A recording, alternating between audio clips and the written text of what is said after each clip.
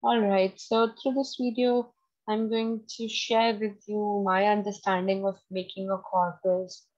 And one of my colleagues asked whether I could help them to do this. So I'm making this video. First of all, what I've done is I've made a folder on my desktop so that I can easily go back to the data that I need. I've put a PDF file over here and Anchor. We'll be looking at only one software, the most easy and basic one, that is Anchor. And then I've taken one random text from internet. Let me open it. It's just this kind of text, right? Now, it's pertinent to understand that there are many readable formats available for different kinds of softwares to read it for us. And we're already familiar with PDF, Word file, and text file. And I'll be telling you only these three. There are many others actually, but for Ancong, most important text format that we need for the data to be loaded in the software is text file. So we'll be moving from PDF to text file. First, we have PDF file. Let's convert it into a Word file. In order to do that, what we can do is we can download some software, or we can go online. So we write PDF to Word file in our search engine, in our Google search engine. This is the website I usually use to do this. This is the kind of interface which will open. You can see the URL over here. So we'll click on upload files. Once we do that, it will take us to the same folder. I have directed it. You can direct it yourself. Then you click on the PDF file and it will be loaded here and then converted. Once it's converted, you will download it and it has gone into my download folder. I'll take it from there and then paste it in my Ancong folder so that we can easily discuss further. So this is our Word file, which we have converted online from PDF format. Now we'll be enabling editing.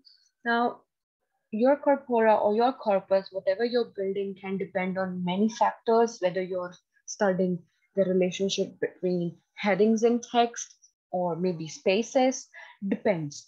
But basically what we do is we remove unnecessary, non-essential parts of the text that we don't need for our analysis.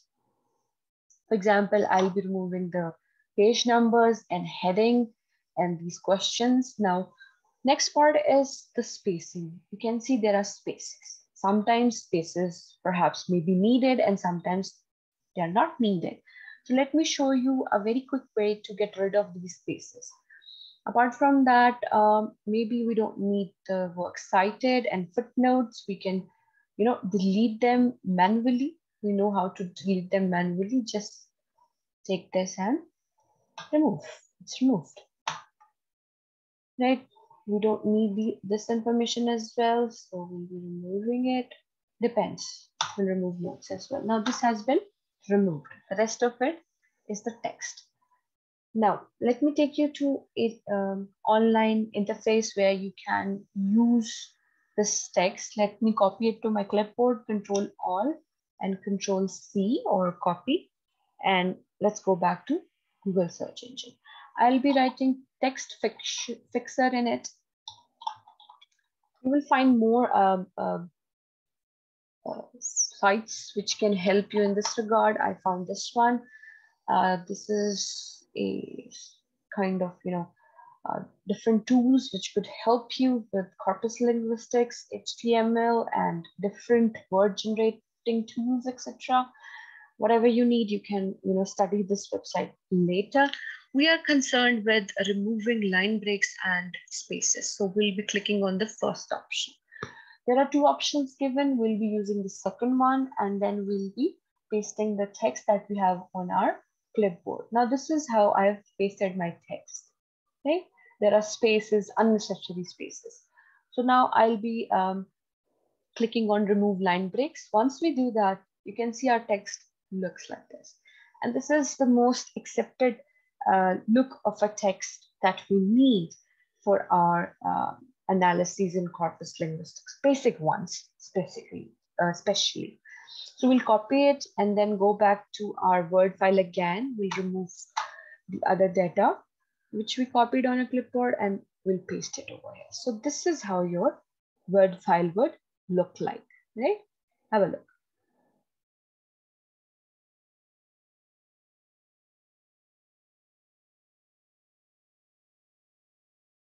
Right? So smooth, no spacing, no paragraphing or page numbers or unnecessary details. Now, next step is very easy where we have to convert this Word file into text file. So we'll be clicking on File, then we have Save As, and then we have drop-down list over here. And here we can see plain text, that is TXT text format. So we'll click on that and then save it.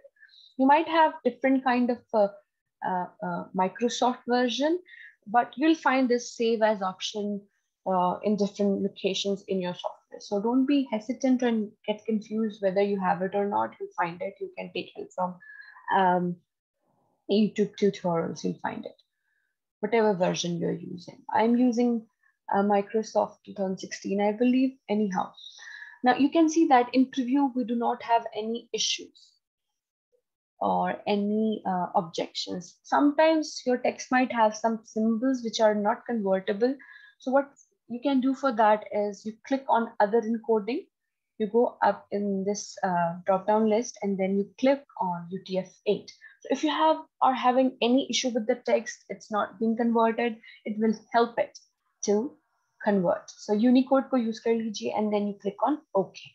Now text file has been made and our Word file is also available in the same folder, right? This is our text file. It has been made. Now let me launch AndConc, where I'll be telling you how to load your text file into it. You click on File and Open Files, and then this is your file. Wherever you have put it, it's good and it's for the best that you keep your AndConc software and your Word text file in the same folder.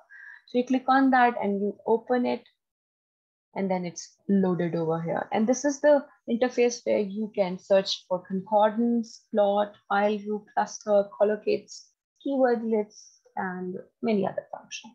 For example, let me run our Word so that we know. You have to write over here. I've written can, and then you click on start.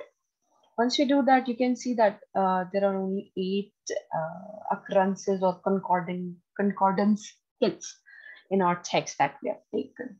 So this is all from my side. I hope this has helped, and good luck.